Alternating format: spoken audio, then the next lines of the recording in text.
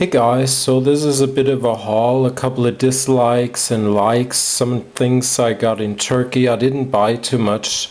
They only have 3 main makeup brands and nothing too exciting.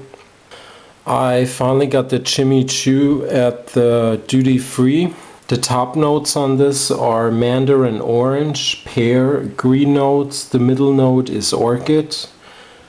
The base note is Tofffee and patchouli. Now the thing is, when you're like in a really hot country and you smell certain perfumes, they just go under. I mean, you can't smell them. You can't really tell if it's strong or weak, and I was expecting this to be much stronger than it is. It lasts about 3 to 4 hours. To my nose, it's nice. It's not earth-shattering. Not really unusual, just nice. Once I spray it, it opens up with toffee and patchouli really strong, but that's gone really fast. And yeah, like I said, it's somewhat of an earthy, sweet smell after that. A product that I tried that I really liked is the Weleda Almond oil that I mentioned. My friend Michelle asked me to go into detail with this. There's not really much I can say. It's hypoallergenic, fragrance-free. It just makes your skin look radiant. It works actually on any type of skin. Of course, you wouldn't use it like underneath foundation or something. I used it like the first 3 days after coming back from the ocean each day because it soothes the skin. I'm not saying it is for sunburned skin, but it's nice and soothing. It's easily absorbed. This also has plum kernel oil, which works with the almond oil for the face, sort of balancing and soothing your sensitive skin due to high quantities of the antioxidants that are in here, including vitamin A, vitamin E. Then it also has organic blackthorn flower extract, which protects your skin, it strengthens your skin. It just makes your skin feel gives you that restored feeling. I don't know how to explain it, and it feels soft and protected. And yeah, I really liked it. The Nude Advanced Prebiotic Skincare, the serum, the Advanced Cellular Renewal Serum, I really liked. I use this every day along with the Essential C Night Moisturizer. Now this night moisturizer with vitamin C, I wouldn't recommend this for dry skin, but normal to oily or anything, because it is a bit drying, but it nevertheless still feels good, and I liked it with using the serum along with it. The Amika hair oil, I use this every day. Coming back from the ocean, taking a shower, I have tons of this in my hair, and I really love it. This is also a product I would definitely repurchase. While being on the plane, I repurchased another tube of this, the Clarins Hand and Nail Treatment Cream. Okay, I don't know why I'm unpacking this. I have the tube here. As you can see, I'm like right down to here. When I first got this, to me this cream smells hideous. I cannot stand the scent of this hand cream, but it's still a good hand cream. I basically use this at night so I don't have to smell it. But I actually like it. It's really nice on the cuticles. Yeah, it just feels good. Eye cream I already mentioned that I liked is the Renewing Eye Cream from Dr. Murad. This is my second tube of this. Energizing Face Spray from the Body Shop, the Vitamin C Spray. This really surprised me. I really like this. I'm thinking I even like this better than the MAC Fix Plus. The problem I have with the MAC Fix Plus is with certain foundations and certain powder foundations, once you do touch-ups, it just ruins the whole foundation, and I don't have the problem with this.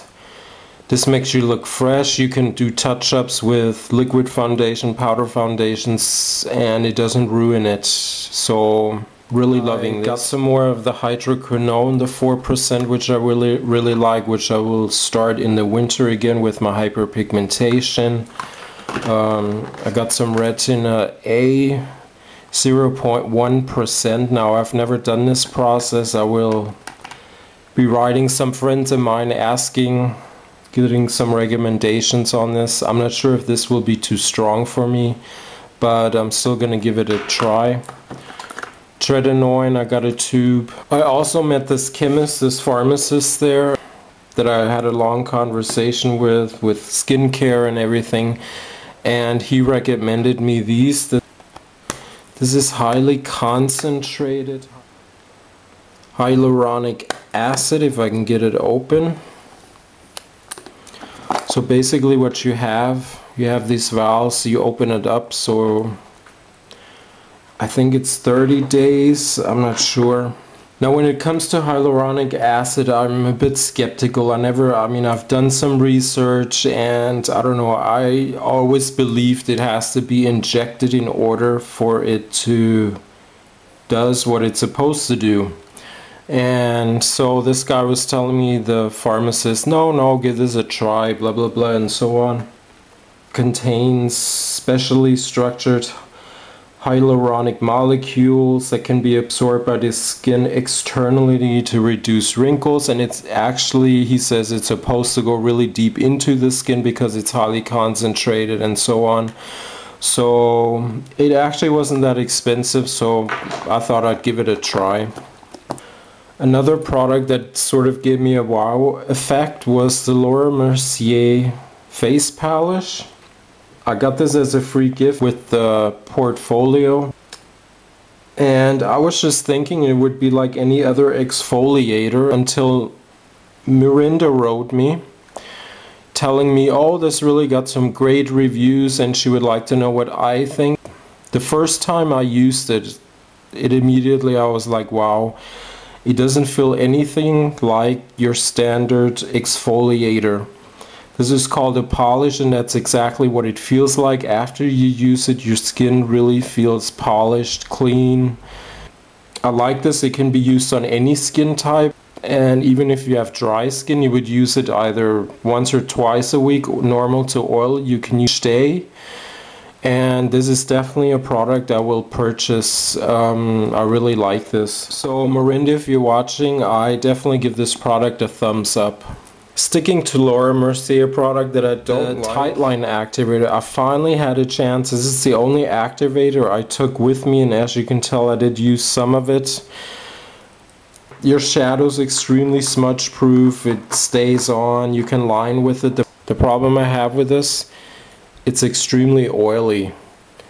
It's exactly, if I put my hair oil beside this, it would be the exact consistency of any other oil, as you can see. So the problem with that is you can only use certain type of shadows. Once you use baked shadows, it kind of clumps up. Using a standard shadow, it works, but still not as good as the Lissoitier, the Metamorphics, or the Kiko mixing solution. Where this, if I put this beside it, you don't see any type of oil. It's just a liquid activator. Feels like water. Okay, you're not going to see a difference, but this is still oily. It dries down after a while, but nevertheless, it's still oily. I don't like that. And I prefer an activator that I can use with any type of shadow.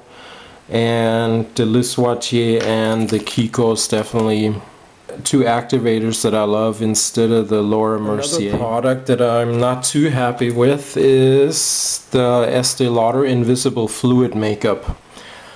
I like the consistency. I like that it doesn't stay sticky on the face. It dries on the face but doesn't feel dry.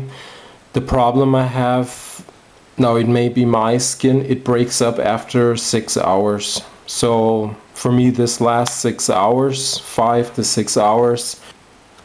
One thing I cannot stand is foundations breaking up after 6 hours. They have to last at least 8 hours or whatever.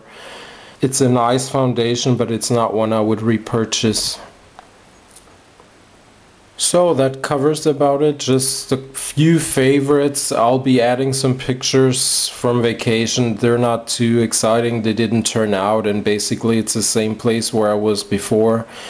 So I want to say thanks for watching and see you guys soon. Bye.